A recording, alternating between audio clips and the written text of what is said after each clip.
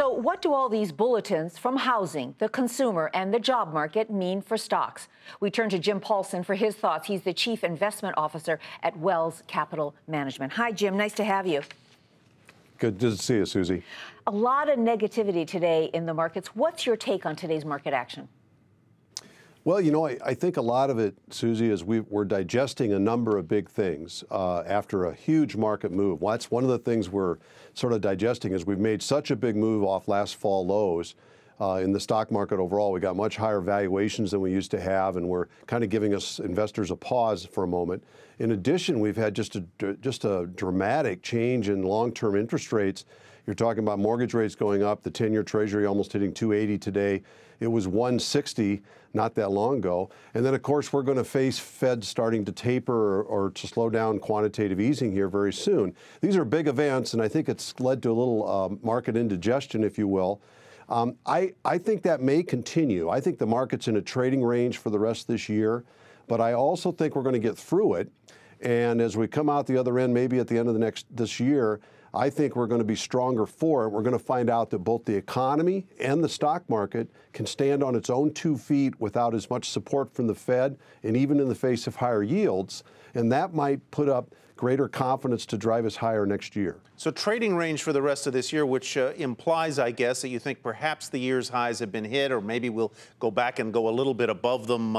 But let me ask you this. The news that we are digesting today, on the one hand, Cisco's report and forecast last night, on the other, Walmart today, suggests that there may be some underlying issues having to do with capital spending, the appetite of businesses to buy equipment, and on the other hand, the appetite of consumers to spend. Are you worried about consumers? Are you worried about business spending? You know, Tyler, I'm not too worried about it. I get some of those companies' reports. I think Cisco particularly reflects weakness coming out of the emerging world, particularly Asia, which is very obvious with the emerging world that's slowed down. I see that with global trends. But I think I'm looking at a consumer that's looking at the best job market we've had in this entire recovery. We've created over 200,000 jobs a month this year on average. Unemployment claims today just fell to their lowest level since before the recession occurred in 2007. Net worths are back to record highs. Debt service burdens are back to record lows. Confidence are at their highest or very close to their highest levels among consumers of this recovery.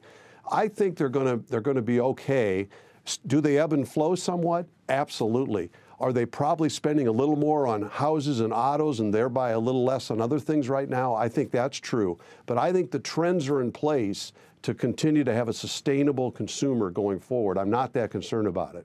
Jim, let me ask you something and pick up the comment that was made in Courtney's package about Walmart, where a gentleman was talking about that we are in a split economy. Just what you were saying. You know, one area is doing well, housing, auto sales, and then you hear on the other end maybe some consumer buying, some tech spending not doing as well. Are we in this two-tiered economy? Because everybody always talks about the U.S. economy is doing well or the U.S. economy is not doing well.